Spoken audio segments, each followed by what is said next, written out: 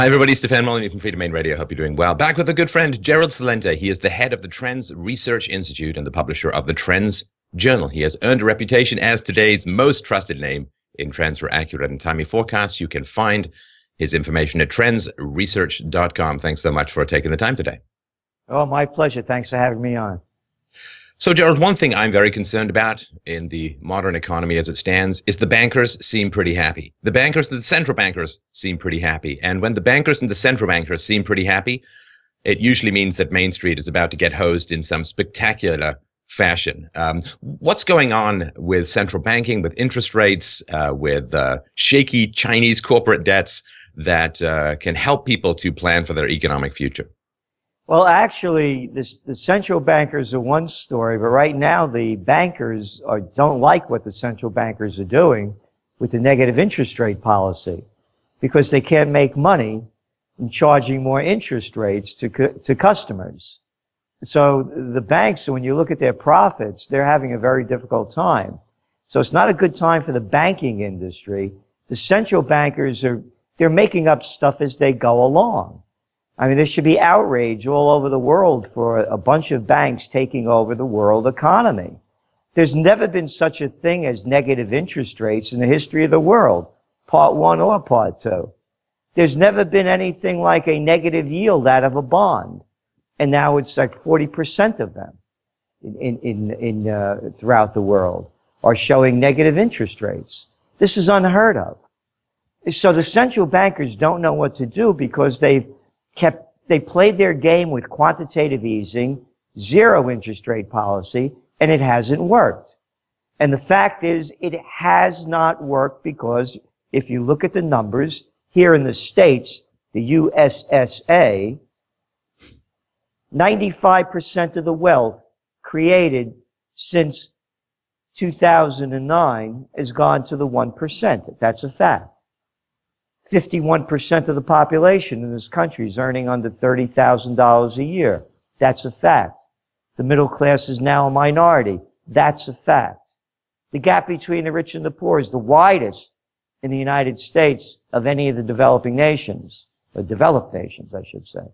That's a fact. The gap between the rich and the poor is the highest it's been since the Gilded Age. These are facts. So the central banks, what they did was they enriched the filthy rich. So the bankers are on one end, but the big hedge funds, all those mergers and acquisitions, $60 billion in stock buybacks a month, juicing up their equity prices, that's who it's helped. But right now they're in trouble because you have a lot of banks now that are not in favor of negative interest rates because they can't make any money. And again, look at the banking indexes. You know, they're way off. They're turning in lousy earnings. So it's reached a point, and it's the cover of our Trends Journal this month. And that is that the central banks have lit the fuse of a global, economic time bomb. And it seems extraordinary to me that central banks almost have to pay people to take their money with these negative interest rates. Shows how valueless some of this money is becoming. And the fact that the money is floating up into an ever more complex series of Byzantium financial maneuvers as the stock buybacks, mergers and acquisitions and so on, it's not actually being invested into improvements in capital goods, into increasing worker productivity. So it doesn't seem to be building the foundation for future prosperity, but rather threatening it. Well, again, look at the numbers and who are the richest. It's people that are producing nothing. And you look at the hedge funds, the private equity groups, what is it now? 65 people have more money than half the world's population? I mean, we've never seen anything like this before. And you're right, they're not manufacturing anything. And it's the same thing with, the internet world. They're not building anything. They're creating jobs. It's great. But what are they producing in hard items? Nothing. And so when you look at the wealth factor and the rest of the world, again, it's turned into slavelandia. We've never had this kind of a gap between rich and poor ever in modern history. It's a neo-feudal society, not only to the point of earnings, but to the point of laws. Look at all the Wall Street white shoe boy gang. Look at the banks. Not one head rolled under that fraud-in-chief Obama. You know, I have to tell you, George Bush was a disgusting, murderous, SOB, ignorant piece of garbage that should have been brought up on war crime tribunal for lying us into war. Obama is a traitor to humanity. This lying SOB lied his way into office, promising us all of what he was going to do, and one of them, bring the bankers and the criminals on Wall Street to justice, and he brings in that fraud of a little boy, Eric Holder. Hold this, Eric. Yeah, the guy that was the attorney general that now went back to the white shoe boy firm and is holding $30,000, $40,000, $50,000 dinners of meetings for Hillary Clinton. So nobody's head. This is a neo-feudal society. They've 6 banks convicted of felonies. Not one head rolls. So we're talking about the gap between the rich and the poor. It goes beyond just living. You better don't have more than 2 drinks when you get in that car. Look what they do with the TSA. Feeling people up, little kids. God, stop the crap. This reminds me like when I was a kid in school and they used to have to tell us to hide under the desks. We'd have an air raid drill. Yeah, like a bomb, an atom bomb would go off, and because you're under the desk, you're going to be saved. And then when you got older, they put you up against the wall and your hands behind your head. These are the same jerks, the same stupid people that are doing TSA, made up that kind of crap. So what I'm saying is there's different laws for we the little people. You think the hedge fund people and the politicians are flying, you know, like we do? They got their private jets. So this whole banking system has created a neo-feudal society, and they want to do everything, and they are doing everything to keep people in check. Well, as you pointed out in the recent Trends Journal, Draghi, which is a perfectly malevolent name for the head of the European Central Bank. So the German critics are saying, look, negative interest rate policies, they hurt people who are saving money. Now, you don't want to hurt people who are saving money because they're allowing for the accumulation of capital that allows for expansion of the economy. It hurts people on fixed income. It hurts pensioners. It's harmful to the small banks because they rely, of course, on interest rates for profits.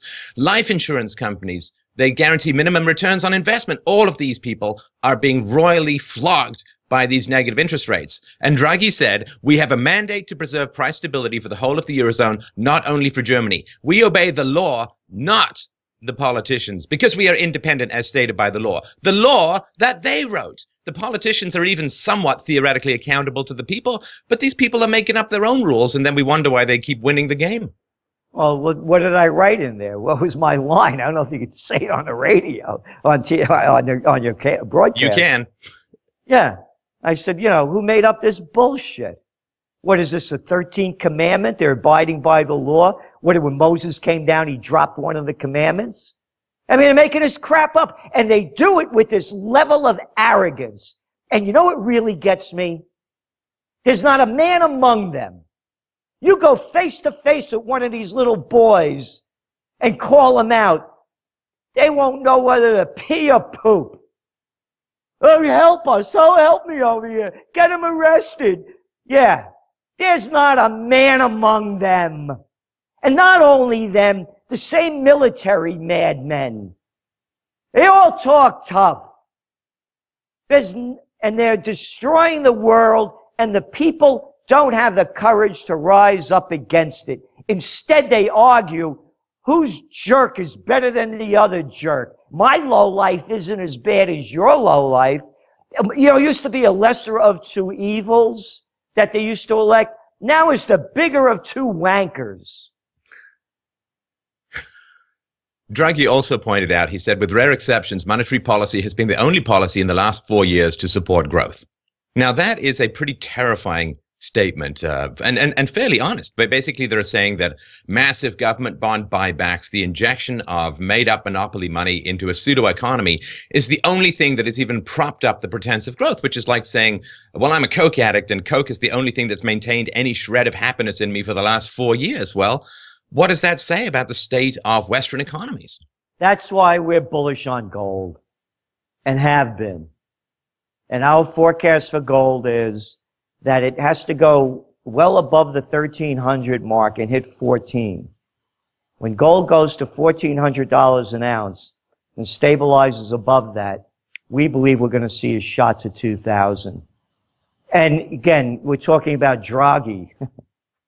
Should be Draghi Queen. Anyway, look what's going on in China.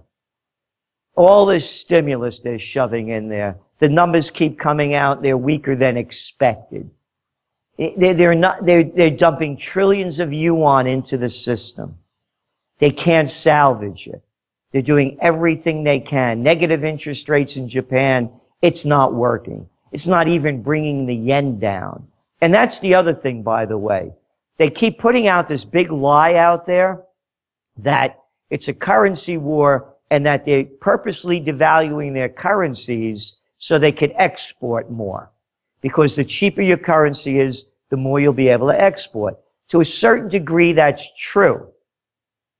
But not in a society, in a global economy, where exports are down globally over 14%. So people aren't buying stuff.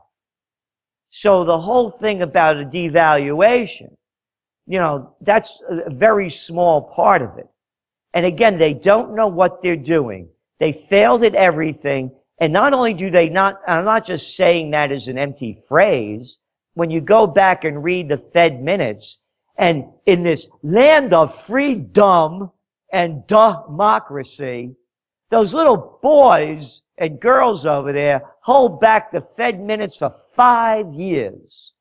And then they let them out. Because 5 years, everybody forgot what was going on back then. And you read those minutes, they didn't have a clue. Everything they said was wrong. And then they get up there with this level of arrogance and tell you what we're going to do next. They're like the military, those generals and major screw up. I'd like to use the other word that starts with an F.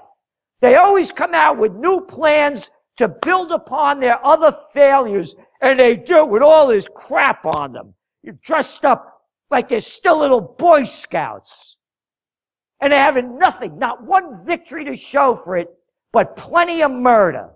And they keep coming back with new solutions for failure.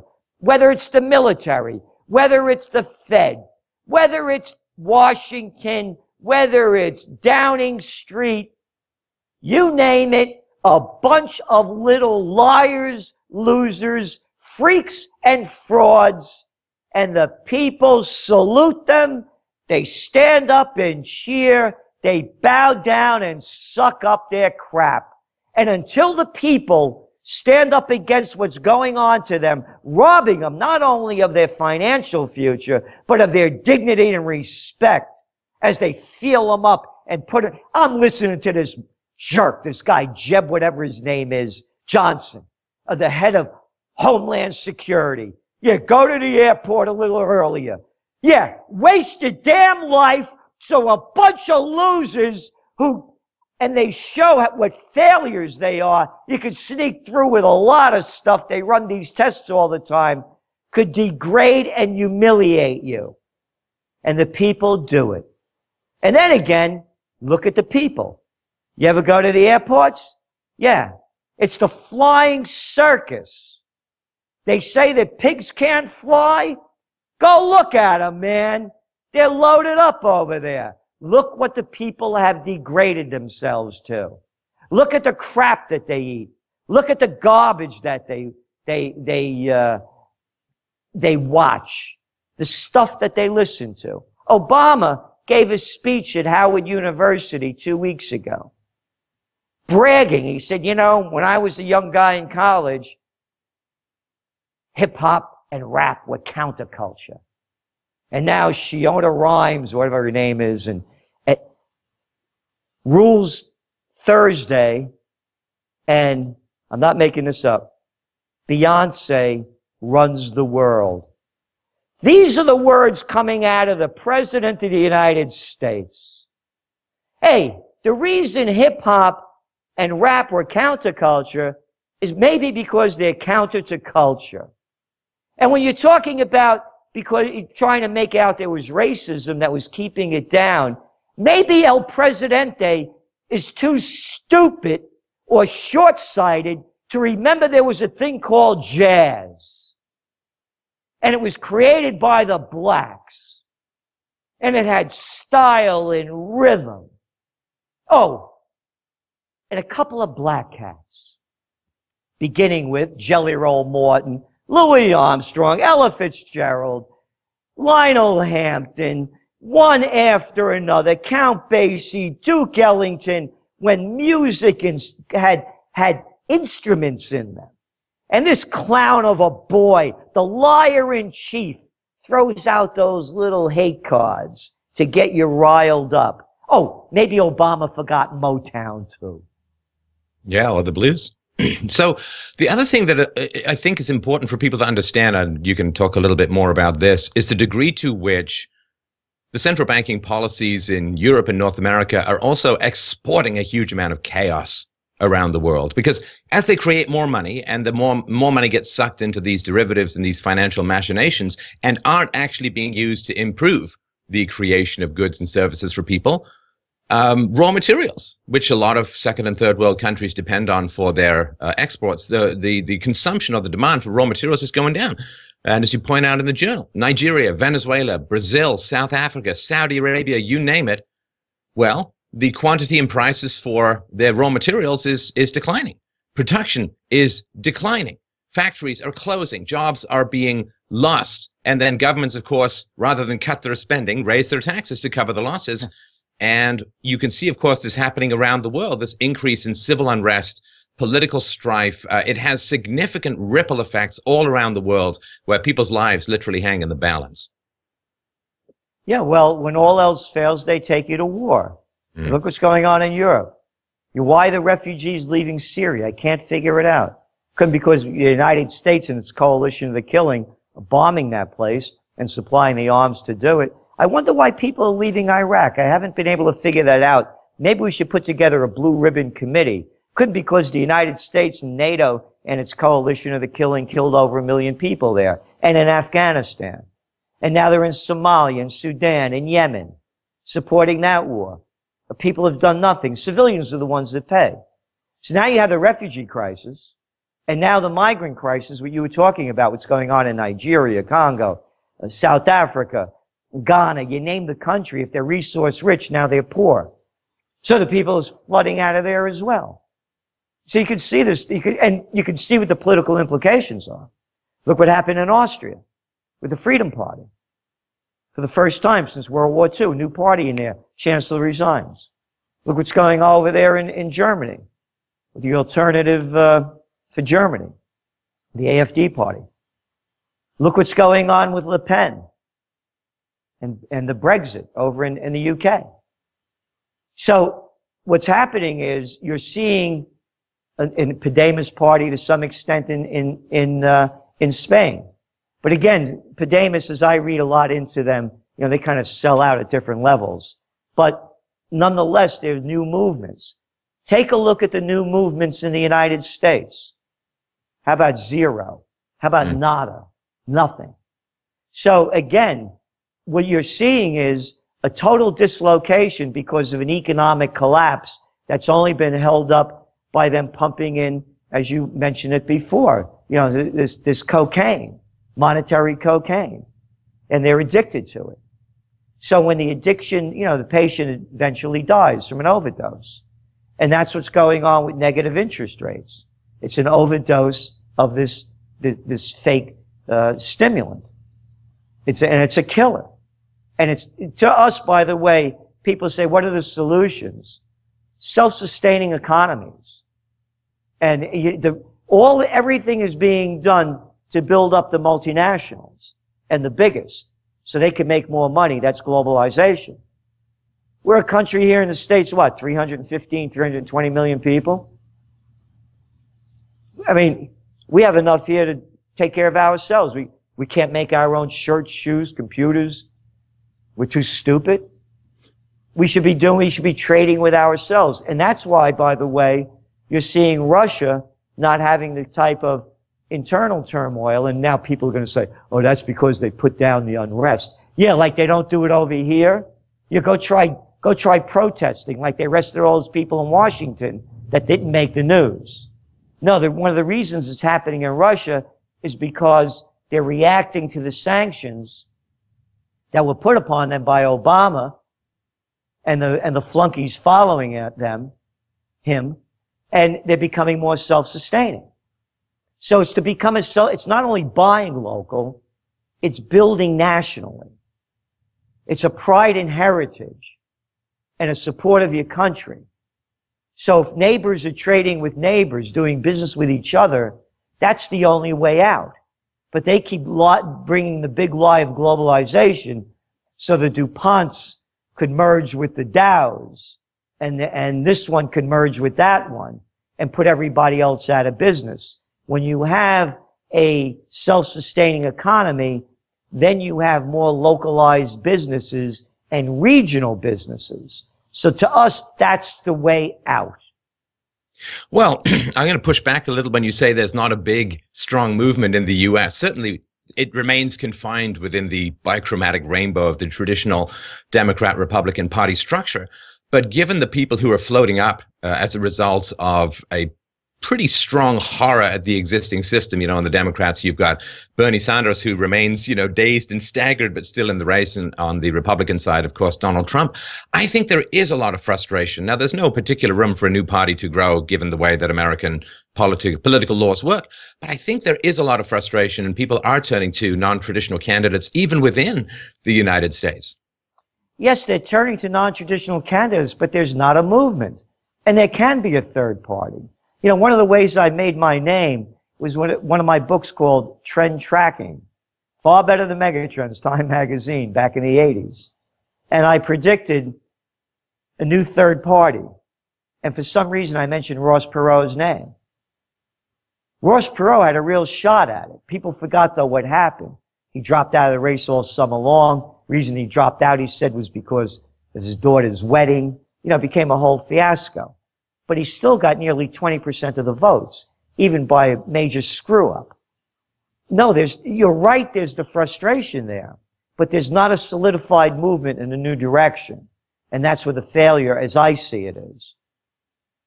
Now, I think as you do, from a fairly libertarian background. And one of the things that I was always taught was, tariffs are monstrously bad. Now, I've been looking a little bit more into this. I wanted to get your thoughts on it, Gerald, that if you can replace income taxes with tariffs, and if your overall tax burden can be lower, but if you can displace some income tax into tariffs, it's not that terrible an argument in some ways, in that tariffs remain optional, in that you can avoid the foreign goods, whereas the income tax remains, to most people, largely non-optional. What do you think of the proposal? Since you talk about sort of raising domestic demand, what do you think about tariffs and their relationship to a self-sustainable economy? Absolutely. You go back, put in place what worked before. Before Bill Clinton put NAFTA in, put back what was there before. Before the World Trade Organization, put back what was there before. I'm not a label on anything. I don't call myself I guess if I were to categorize myself, I call it a progressive libertarian, because I believe in laws. You have stop signs and red lights, And so to me, put back in place the Sherman Antitrust Act, the Robinson-Patman Act, the Clayton Antitrust Act. So the bigs didn't gobble up everything. So again, and I agree with the tariffs, of course. You're using slave labor, dumping your product in here and pulling out your money. Get lost, go back home. We have a country to take care of. And I don't agree with it. Federal income tax is a sham. Another, my 6 words that killed America. Harvard, Princeton, Yale, bullets, bombs, and banks. Every one of these clowns are all Harvard, Princeton, Yale flunkies. They're a club. And the lowest of the low lives, well, I shouldn't say that, among the lowest of the low lives was Woodrow Wilson, president of Princeton. Gets elected on the promise he's not going to bring us into World War I, the most unnecessary war other than the other wars that followed. Lies his way into office again, and then gives us the federal income tax and the Federal Reserve. And of course, the income taxes help to pay for the war machine. So we don't need this income tax because all it's doing is putting a federal government to watch over all of us so they can keep us in place. So, you know, I agree with you. We need tariffs. We need to go back to what worked before. If your life was going on better and then you changed it in decline, wouldn't you want to think back and say, hey, when was I doing better? What was I doing different? So everything's there. You don't need a Dodd-Frank bill. Just put back Glass-Steagall that Bill Clinton killed. I mean, Canada didn't have those things and didn't go through the same thing. I think that the major issue, and this is where the sort of blood-soaked fiat currency analogy really needs to be sort of pounded into people's heads, the degree to which the welfare state, which creates this sycophantic dependence on government, and people on welfare will almost always vote for more government because that's the source of their revenue. The welfare state and the warfare state together can't be co-joined without the illusion of debt and fiat currency. I mean, if you have some sort of limited currency, whether it's gold-backed or commodity basket-backed, you just can't create stuff out of thin air. And I don't think it's any accident that in the 60s, when America wanted to pursue both the welfare state and the war in Vietnam, that led to the final decoupling of gold and dollars under Nixon. The degree to which evil becomes invisible because it's funded through money printing and debt is one of the things that is hard for people to see, because when it manifests itself, it's usually at such a late stage of disaster that it seems almost irreversible. You nailed it. I agree with you 100%. You know, I told you the story about Ross Perot and, excuse me, Ross Perot and how I forecast that. John Connally, you mentioned getting off the gold standard. He, of course, was the governor of Texas that took the bullet in the back, sitting in front of Kennedy. And he was Nixon's, as a Republican, the Treasury Secretary. I have a photograph of me and John Connally, and in front of the book depository with him and his wife. He wanted to see me to find out, wanted to meet me, how I knew about the that there'd be a new third party 2 weeks before the election in 1992. I write about this in the Trends journals in the past. And as we're walking back into the Anatole Hotel, he said to me, remember, this is their first time back since the assassination. I have the photo of the, Ryan, would you get that photo over there on the wall over there? We're walking back into the Anatole Hotel, and he said to me, you know, Gerald, he said, I love your book, Trend Tracking. He said, it's a fine piece of work. And I know your heart's in the right place. He said, but you don't have a clue what's going on. And neither do the American people. Because if they did, there'd be a revolution in this country. Now, this is going back to 1992. And this is the guy that was the Treasury Secretary that took us off the gold standard. Ryan, it's all the way on the right over there. Over to the right. All the way against the wall over here to the right. Go ahead. Anyway, the corruption is endemic. It's been going on a long time. So remember, this is their first time back since the assassination. And he's telling me how corrupt everything is.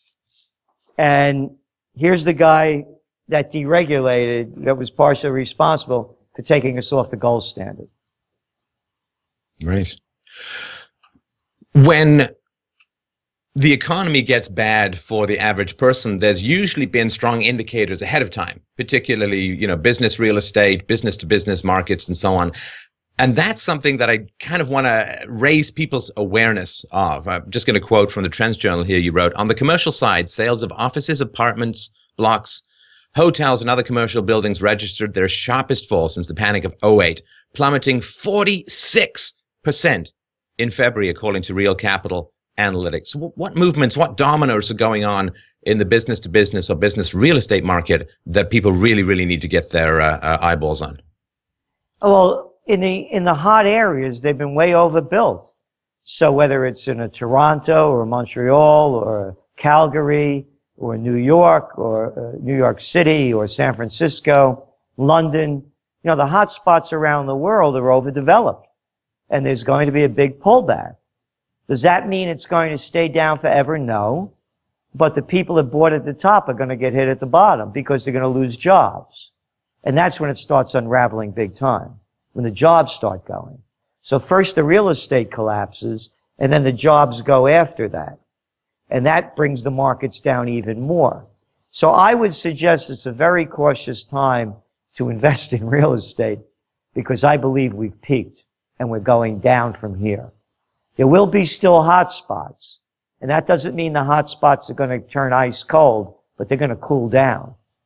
So I believe it's really a time. And again, here in New York City, the things are flat. The market's flattened out. There's no question about it. And again, who could afford it? Who could afford, $1.5 million for an apartment that used to cost, and I'm not exaggerating, $85,000 20 years ago. So, it didn't, increase that much in value because of the real value of it. It's supply and demand. And now that demand is going to go down for another reason as well. Where's all this hot money flowing out of? It's coming out of China, out of Russia, out of the Arab nations, going into these bigger cities. That's going to slow down as well as we are in the commodity crisis. And again, oil prices are going up temporarily, but, it's because there's supply, there's breakdowns in systems, whether it's in Nigeria, Venezuela, what happened in Canada. So this is only temporary. But on the longer term, oil prices are going to continue to stay low until demand picks up. And demand's not going to pick up until the global economy picks up. And there's nothing to pick up the global economy.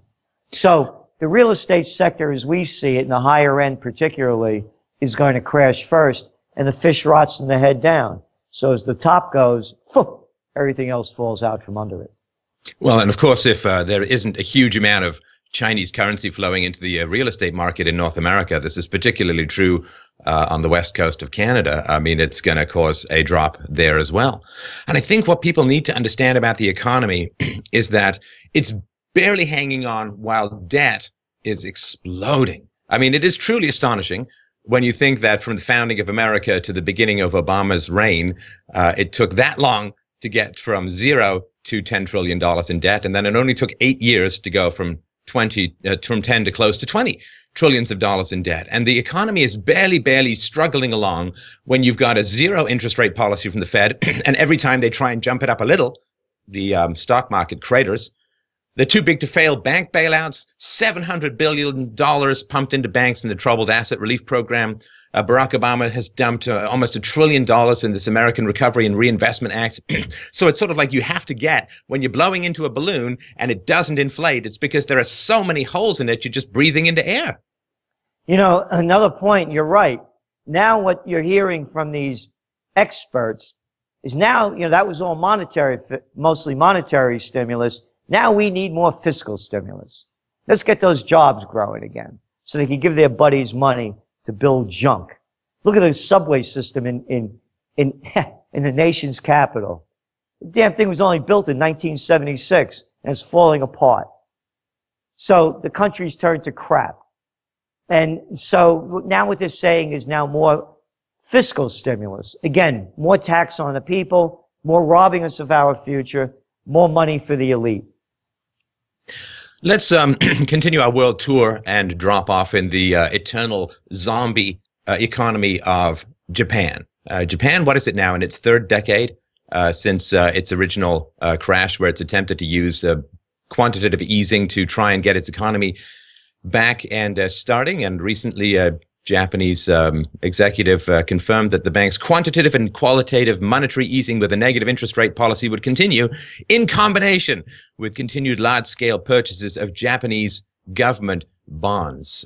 This kind of dealing of the wild cocaine of fiat currency into an economy that has now, for I guess 2 or 3 decades, maintained this really anemic, limping pace, and people's lives are put on hold. Japan's birth rate is one of the lowest in the world, and you have an aging population. This demographic time bomb, which I think has been facilitated by this easy money policies and low interest rates, seems to be almost like a sort of Damocles that doesn't just hang over this economic quarter or the next recession, but over the fundamental viability and sustainability of entire cultures. You're right. You know, there's nothing to add. They don't know what they're doing. They've tried everything and it's not working. Abenomics, when they begin that, 2012, trillions of yen pumped into the system, hasn't done anything. Still in recession, I believe. If they're not, they're floating in and out of it. Oh, and then the other thing is, too, where do a lot of Japan's exports go to? A place called China. Hey, how about that place, South Korea? Where their exports go to? Oh, China. How about most of Asia? Yeah, they go into China. Oh, and China's exports are down, huh? Imports are down. And exports, actually. But imports are down like what? Over 20% on average. So now you have these countries that rely on China to buy stuff, and they're not buying it. And then again, you know, you have a global slowdown. So again, and then now let's go back to what I was saying before about these arrogant military morons. Military morons. I don't salute the troops.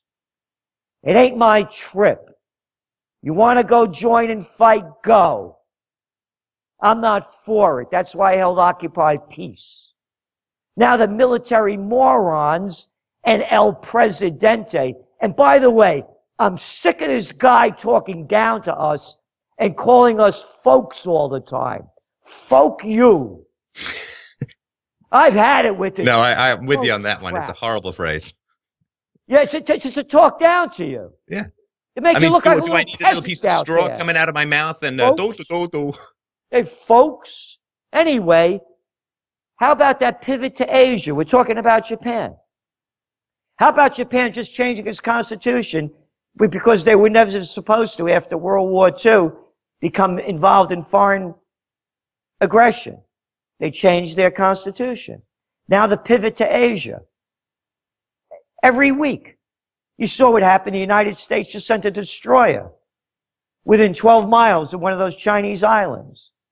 And Chinese have no right to that island. Some jerk over here, Asshole Carter, the Secretary of Defense, another little boy. Can you imagine that guy in a fight?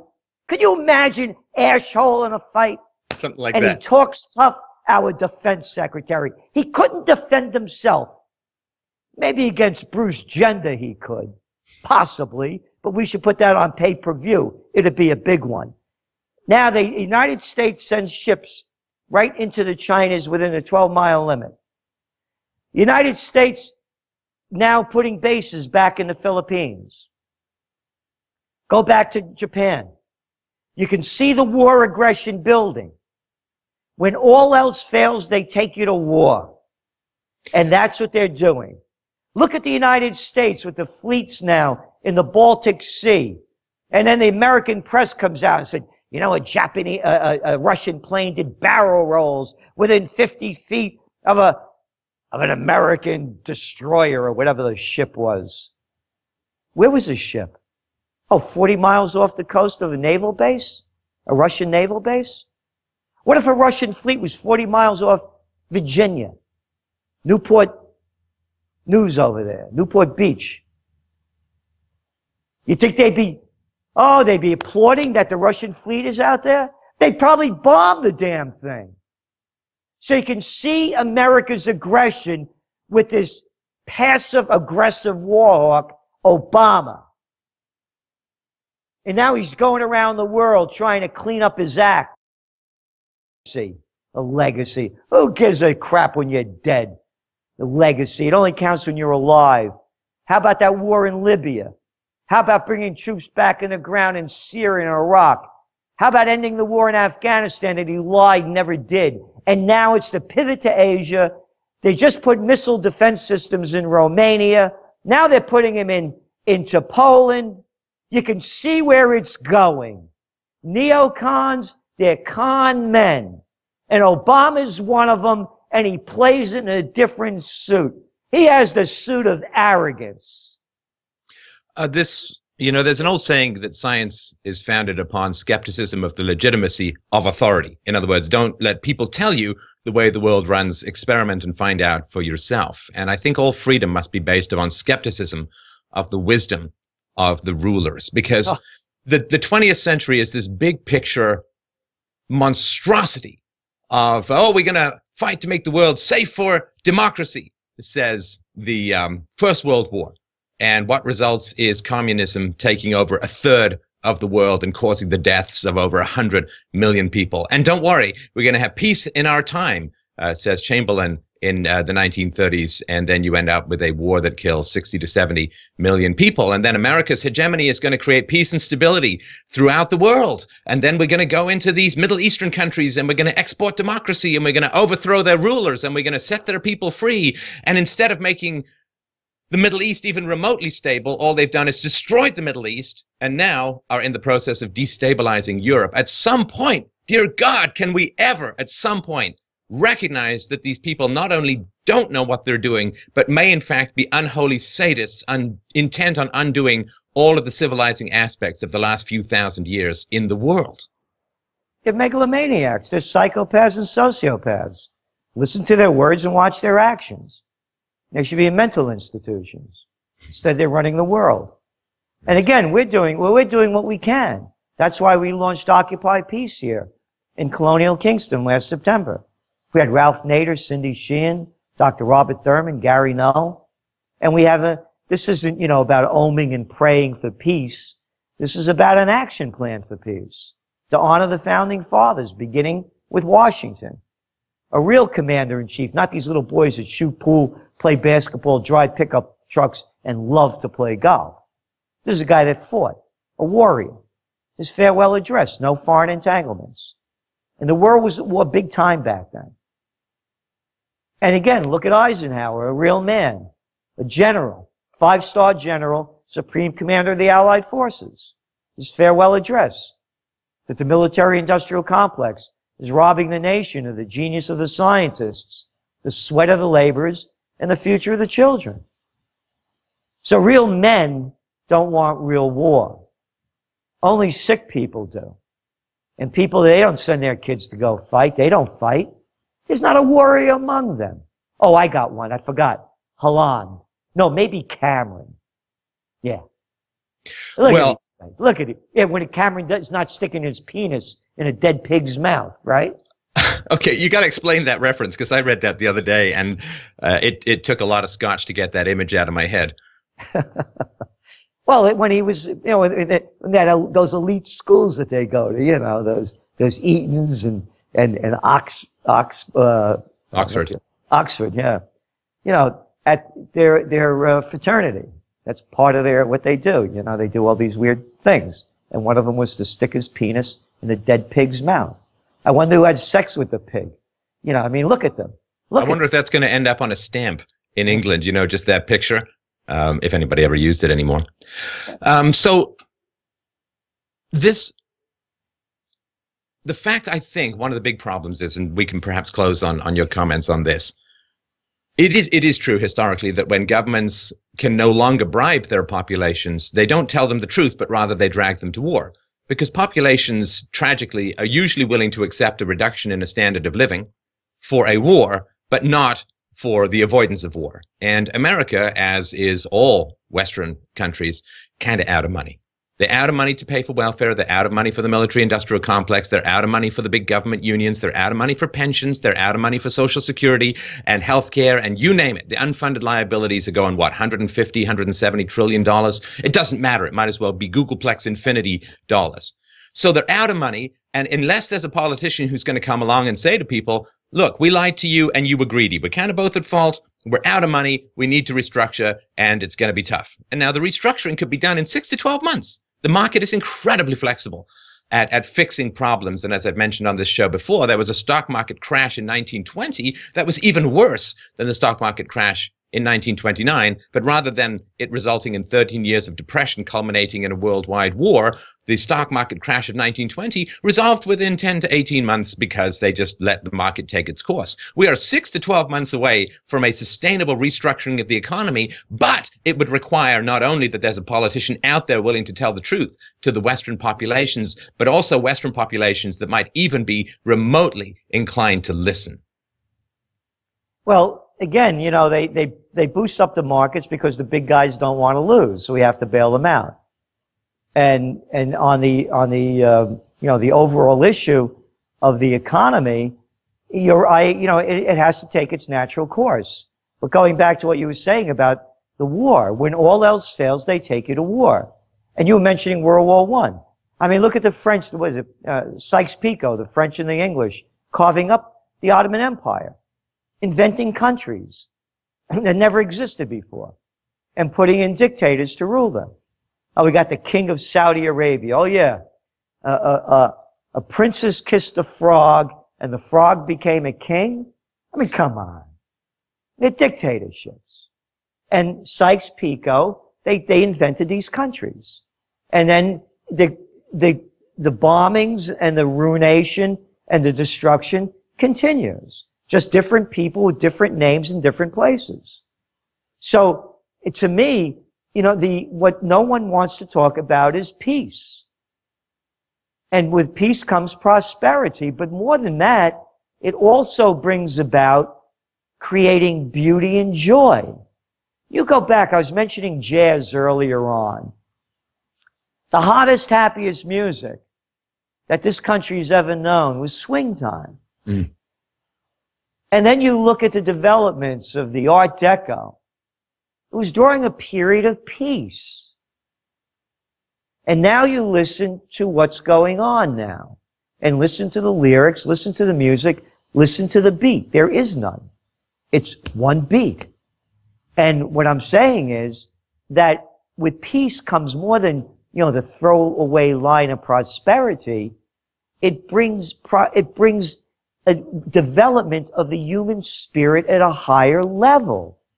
And that's what's beyond the mentality of these people. I mean, you know, I look, Hillary Clinton's addicted to Diet Coke? I watched Trump drink, you know, Diet Cola out of a plastic glass. They're cafons. Who would drink this stuff? It's destroying your brain. There's no beauty in it. They don't know beauty. I mean, what kind of man? Trump and I are the same age. If I came on here with a stupid wig on and makeup all over my face and so who is this guy? Yet they get away with it. So what I'm saying is we need peace. You know, there's a thing called Christmas. There's another one called Easter. They never celebrate them for the Prince of Peace.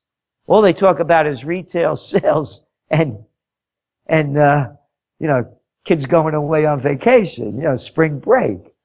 Nobody talks about, if you're going to talk about, you know, your religion, whatever it is, isn't there a peaceful element to the deity that you believe in? So again, everything I believe can be solved in a climate that creates joy and beauty. And to me, that's what's missing. There was a thing called the Renaissance. If anybody needs any more proof, just look at what beauty created. And now it's a lack of beauty. Look at the buildings they put up. Ugly glass crap. Steel and glass. Oh yeah, this one has more angles than the other one. Look at the style of the people, the way they dress anymore. Look at, as I said, go to the airport. It's a flying circus. One final thought on Obama. I mentioned to you his speech, commencement speech at Howard University. To paraphrase what he said, but this is the true phrase within the paraphrase. He said to the students that they should not hold on to, quote, moral purity, end quote. Because if they do, quote, they won't get what they want. They won't win. So in other words, he's telling them to sell out. Moral purity doesn't count. Those are his words. Moral purity, if you hold on to it, you're not going to win. So winning is everything in the mind of a narcissistic, sociopath, psychopath, because he's killed a lot of people with his "I'm really good at killing people" line that he's never denied. It was written in a book about his Terror Tuesdays and how they're going to send drones to kill other people. So well, if he's going to push back against moral purity, I assume he's opening up the avenue for Hillary Clinton to try and make her bid to get back into the White House, because I think it's fair to say that if you are even remotely concerned with moral purity or moral standards of any kind, you might have some significant questions for the former First Lady. Exactly. So here he's telling students, young people graduating, let go of moral purity. You'll win. So what I'm saying to you, and going back and summarizing everything we said, the only way I see positive change here is, art is the way of finding, to me, and again, our motto is think for yourself. For me, art is the way of finding the true meaning of the human spirit. And again, there's no greater example than the Renaissance, and anybody that's traveled and sees the beauty that was created back then, compare it to now. So that's what's missing. Morality. And we have a president that says moral purity doesn't count. Winning does. So I can see a future where if we start with morality, that beauty and joy and peace will follow. Very well said, and I'm not going to try and add anything to that noble sentiment. Thanks again, Gerald. Always a great pleasure to chat. I just remind people to go to trendsresearch.com, sign up for the Trends Journal, a very worthwhile publication. Thank you, of course, for everything that you're doing to help promote clear thinking and freedom in the world, and I'm sure we can talk again soon. Thank you so much. Take care.